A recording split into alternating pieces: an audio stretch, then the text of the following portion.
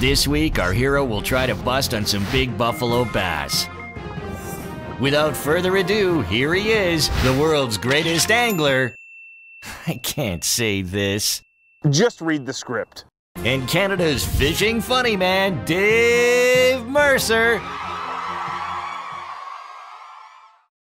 Here we are, we're in Buffalo, home to Commander Tom and the Bills, the Sabres, all sorts of amazing things.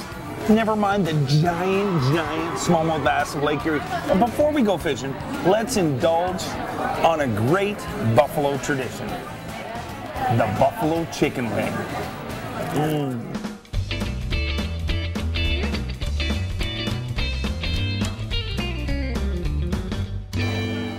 Oh, all right, now let's go fishing.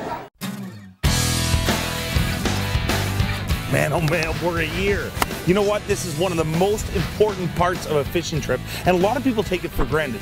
One of the first things I'll do when I hit a body of water, doesn't matter whether it's a lake like this that I've been on a lot or a brand new lake, is I'll drive that lake. I want to find out where those fish are, key in on what area of the lake they're on, what depth, what the water temperature is. Pay attention to little things, because throughout the day it'll really help you. I mean, let's face it, if you find fish on a point, if you know where all the points are on the lake, you can go back and bing, bing, bing, bing, bing, hit them off. So drive the lake. Don't just get out there and get hyper and want to get casting. Find the fish and then get catching. Oh, what's wrong with me today?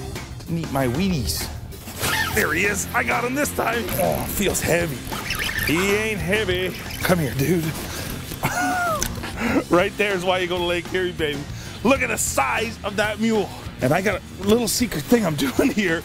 And it's the reason that he's eating that tube, and I'll show it to you in a minute. What an awesome, awesome fish.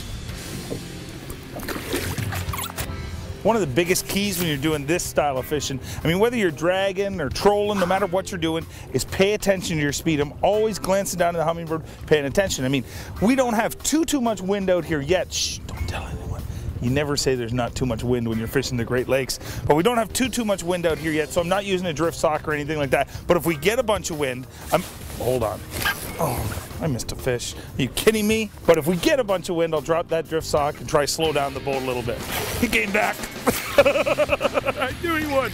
I knew he would. I have a secret weapon. I'm just not using a normal tube jig out here today. Oh, stay in the water. Come here, dude. Oh, that's another nice fish, and that's why you come out to these Great Lakes. And you know what? Like I said, some people think dragging a tube is boring. Well, you know what? You go out and do whatever you want to do. I'll tell you what, you catch fish like this, I'll drag a tube every single day of the week. Oh, there he goes. All right, I've been telling you about my little secret, and just checking. Make sure none of those other fishing show hosts are watching. Here it is right here. Why are all these fish coming back? I'm using scent. A lot of anglers, they go out fishing and they don't use scent. And I'll tell you right now, scent, it makes sense. And the reason, especially when you're dragging like this, especially when you're fishing a tube jig and you're dragging the Great Lakes, or for those of you who troll and do all sorts of different types of things, any bait that you're fishing, I mean real fast moving baits, I don't use a lot of scent on them. But when I'm using slow moving baits like this, the fish has a long time to look at it. I will always spray it with a little bit of gulp, and they will eat it up every single time. There we go. Come on in here, you itsy bitsy teeny weeny. Who let the small fish out? Who? You, my little cute little friend. Get back in there and grow bigger. We don't need no stinking small ones. We need the big ones, my friend. First you catch the big fish, then you get the power. All right, big fish. Oh, really messing with it today. Really. I tell you, one of the keys to this type of fishing is always pay attention. Pay attention to little things. I mean, we're fishing rock piles here, but it's really simple to drift off those rock piles and get onto the sand. Once you stop feeling those rocks go dunk, dunk, dunk, dunk, dunk, dunk, you're probably in an area, I mean, you may catch a few fish from the sand, but he's got, oh, I gotta stop talking to you and start paying attention to them. But really, key is to pay attention to those little subtle differences. Once you get off the rock, get back on it. Don't be spending a lot of time in the sand. I mean, you're just dredging up the bottom, then you're probably not going to catch a ton of fish.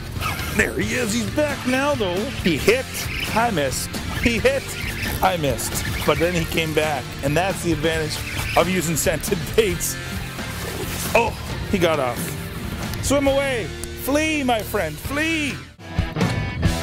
Hey, I tell you, one of the biggest keys with this style of fishing is to stay on top of the fish. And what I mean by that is rather than, using my Minn Kota and beating back through the waves, I'll always get back to my boat. Once I finish the drift, once I finish that rock line, start up the boat again, big motor it, and drift it. Let the wind be your friend.